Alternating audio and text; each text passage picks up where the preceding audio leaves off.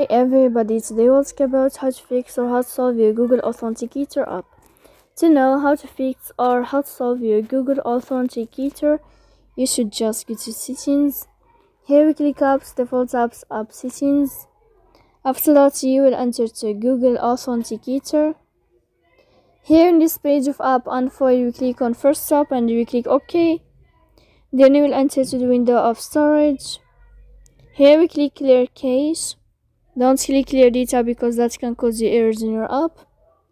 And in the end of all these steps, you can uninstall your app and you can wait a moment, or you can wait 3 seconds to update your app. To turn on your phone again. So please don't forget to support us, bell like and subscribe. See you next time in another video. And thank you for watching.